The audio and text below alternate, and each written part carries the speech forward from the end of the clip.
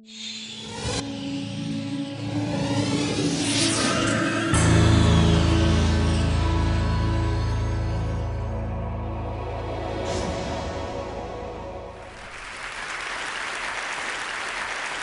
been in Afghanistan for 21 years.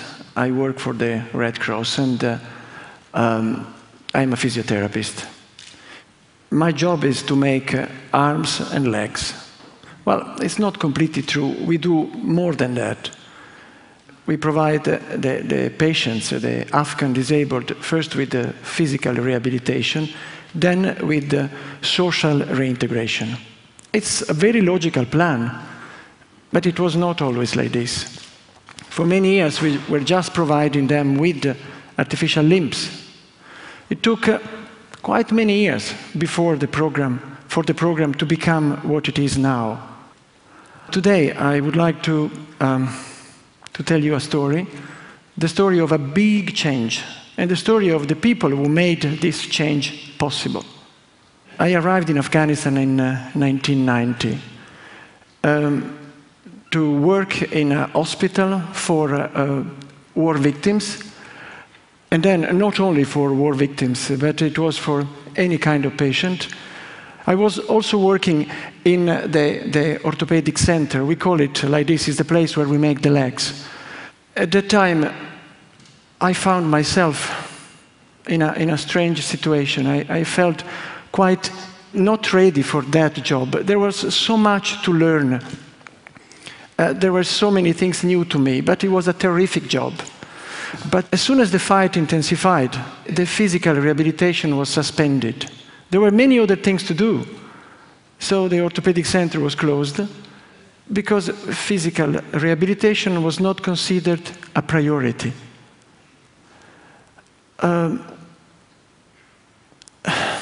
It was a strange sensation. Anyway, you know, every time I make this speech, it's not the first time, but it's an emotion. It's something that comes out from the past. It's 21 years, but they are still all there. Anyway, in 1992, the Mujahideen took all Afghanistan, and the orthopedic center was closed. I was assigned to work for the homeless, for the internally displaced people. But one day, something happened. I was coming back from a big food distribution in a mosque where tens and tens of people were squatting in terrible condition. I wanted to go home. I was driving, and you know, when you want to forget, you don't want to see things. You just want to go to your room, to lock yourself inside and say, that's enough. A bomb fell not far from my car. Well, far enough, but big noise. And everybody disappeared from the street. The cars disappeared as well. I ducked, and only one figure remained in the middle of the road. It was a man on a wheelchair, desperately trying to move away. Well, I'm not a particularly brave person, I have to confess it, but I could not just ignore him. So I stopped the car, and I went to help. The man was without legs and only with one arm. Behind him there was a child, his son, red in the face, in the effort to push the father. So I took him to a safe place, and I asked, what are you doing out in the street in this situation? I work, he said. I wonder what work. And then I asked even more stupid question, why you don't have the prosthesis?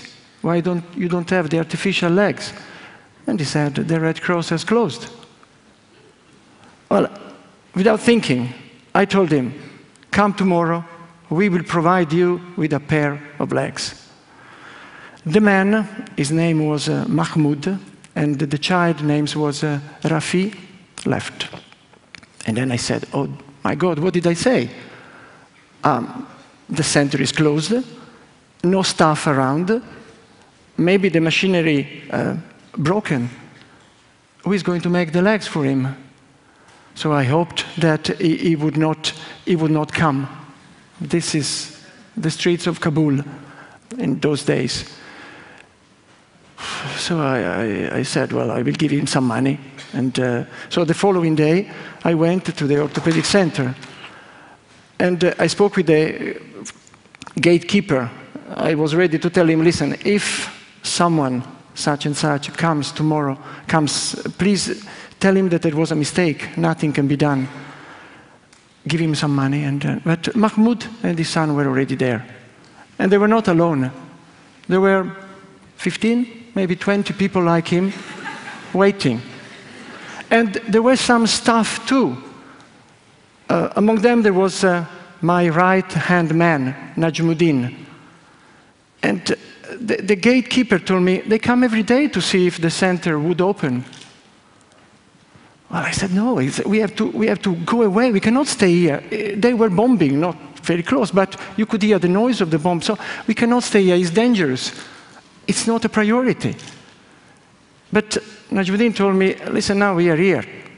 At least we can start repairing the prosthesis, the broken prosthesis of the people, and maybe try to do something for people like Mahmoud. Oh, no, I said, no, please, we cannot do that. It's really, it's dangerous. We have other things to do. But they insisted.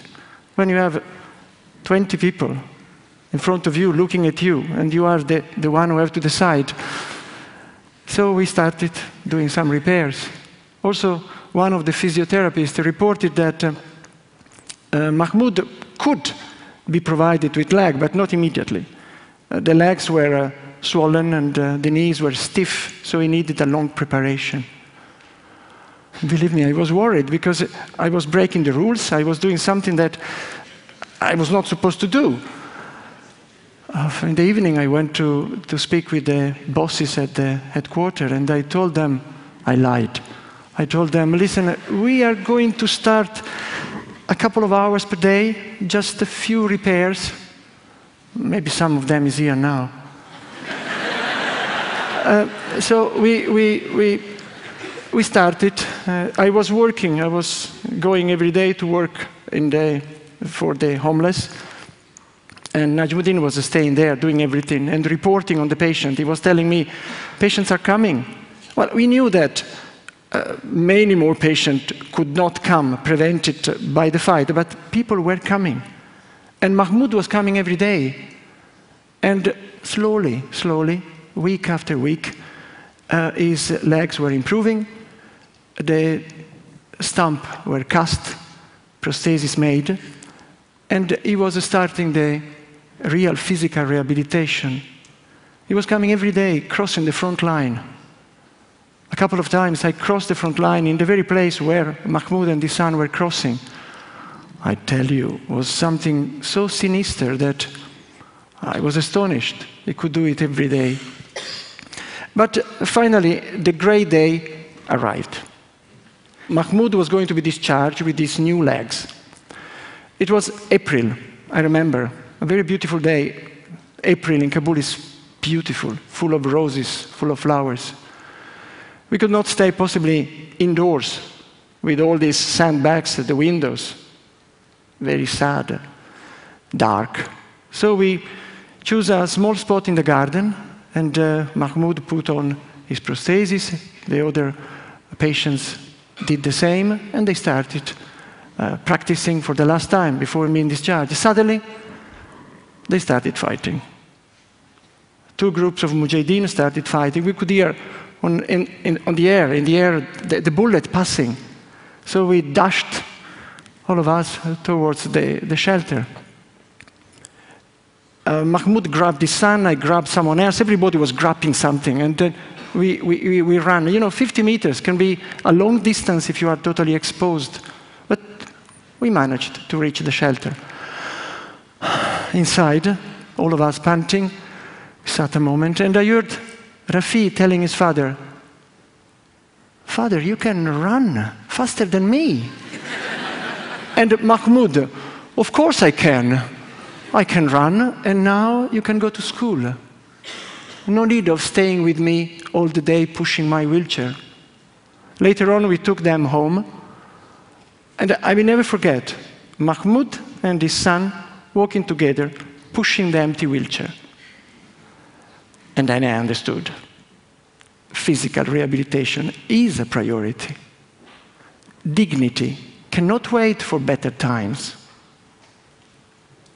Well, I met, from that day on, we never closed a single day. Well, sometimes we suspended for a few hours, but we never closed it again. I met Mahmoud 1 year later. He was in good shape, a bit thinner. He needed to change his prosthesis, a new pair of prosthesis. I asked about his son. He told me he's at school, he's doing quite well. But I understood he wanted to tell me something. So I asked him, so what is that? He was sweating. He was clearly embarrassed. And he was standing in front of me, his head down. He said, you have taught me to walk. Thank you very much. Now help me not to be a beggar anymore. That was the job. My children are growing. I feel ashamed. I don't want them to be teased at school by the other students. I said, okay. I thought, how much money I have in my pocket? Just to give him some money. It's the easiest way. He read my mind. And he said, I asked for a job. And then he added something I will never forget for the rest of my life.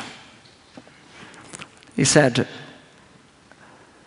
I am a scrap of a man, but if you help me, I'm ready to do anything, even if I have to crawl on the ground.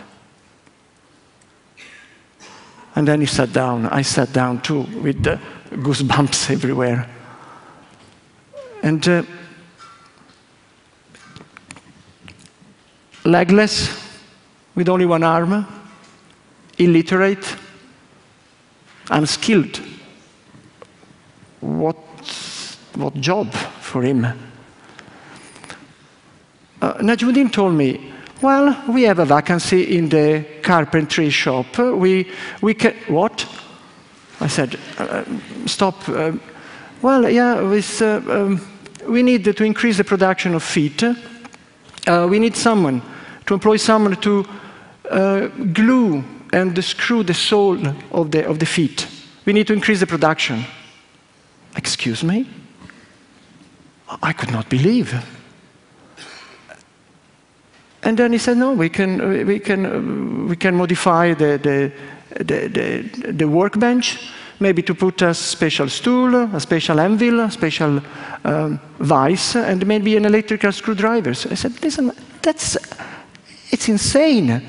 And it's even cruel to think of anything like this. That's a production line, and a very fast one. It's cruel to offer him a job knowing that it's going to fail. But with Najmuddin, we cannot discuss. So the only things I could manage to obtain was a kind of compromise. Only 1 week. 1 week try, not a single day more. 1 week later, Mahmoud was the fastest in the production line. I told Najmuddin, that's a trick. I can't believe it. The production was 20% up. It's a trick, I said. And then I asked for a verification. It was true. The comment of Najmuddin was, Mahmoud has something to prove. I understood that I was wrong again. Mahmoud had looked taller. I remember him sitting behind the workbench, smiling. Was a new man, taller again. Of course, and I understood that what made him stand tall. Yeah, were the legs, yes, thank you very much. But as a first step, it was the dignity. He has regained his full dignity thanks to that job. So, of course, I understood, and then we started a new policy completely different. And now we decided to employ as many disabled as possible, to train them in any possible job. It became a policy of positive discrimination, we call it now. And you know what? It's good for everybody. Everybody benefits from that. Those employed, of course, because they get a job and dignity. But also for the newcomers. There are 7,000 every year, people coming in for the first time. And you should see the face of these people when they realize that those assisting them are like them. Sometimes you see them, they look,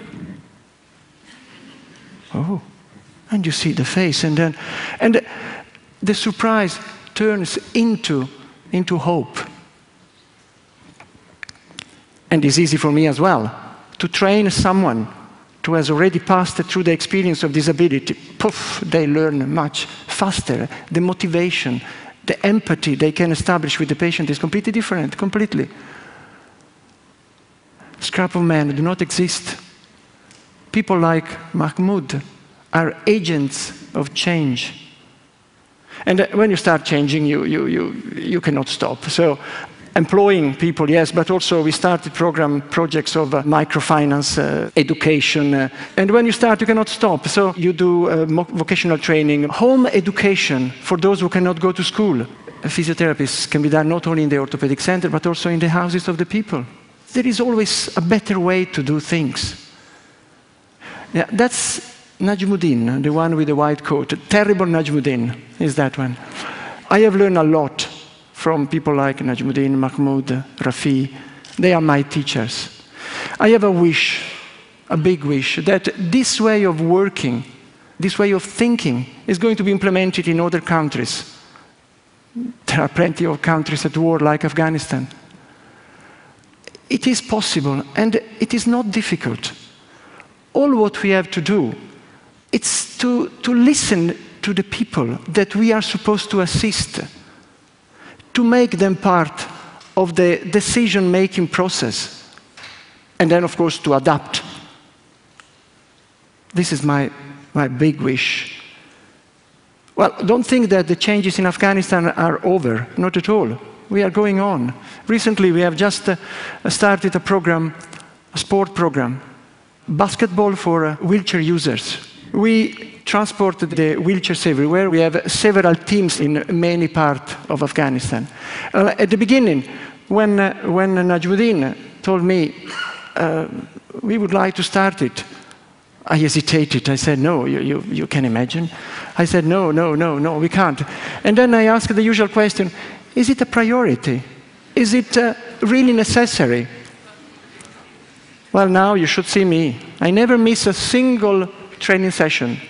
The night before a match, I'm very nervous. And you should see me. I mean, during the match, I shout, well, like a true Italian. What next? What is going to be next change? Well, I don't know yet, but I'm sure that Najmuddin and his friends, they have already in mind. That was my story. Thank you very much.